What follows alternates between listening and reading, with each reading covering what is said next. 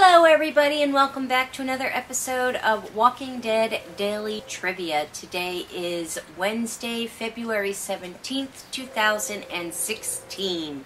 Here are our questions from yesterday. Question number 1. Which Walking Dead character reveals to the governor that the group is hiding in the prison? A. Rick, B. Maggie, or C. Glenn? And the answer is B. Maggie. Question number 2. What kind of RV is featured in the survivors' camp in The Walking Dead?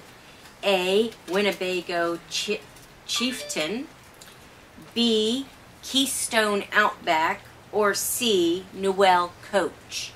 And the answer is A. Winnebago Chieftain.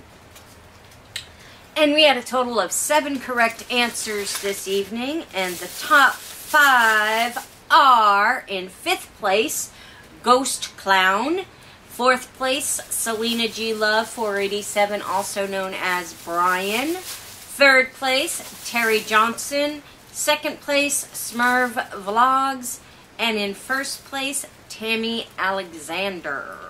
Congratulations, guys. You know you're Walking Dead. Tonight's questions are: question number 1. Which character abducts Glenn and Maggie at gunpoint in Season 3 of The Walking Dead? A. Michonne, B. Jim, or C. Merle? Question number 2. In The Walking Dead, what sort of device does Merle Dixon wear in place of his lost hand? A. A buzzsaw, B. A bread knife, or C. A bayonet? There you have it, guys. Your 2 questions for tonight, and we will see you tomorrow with the answers.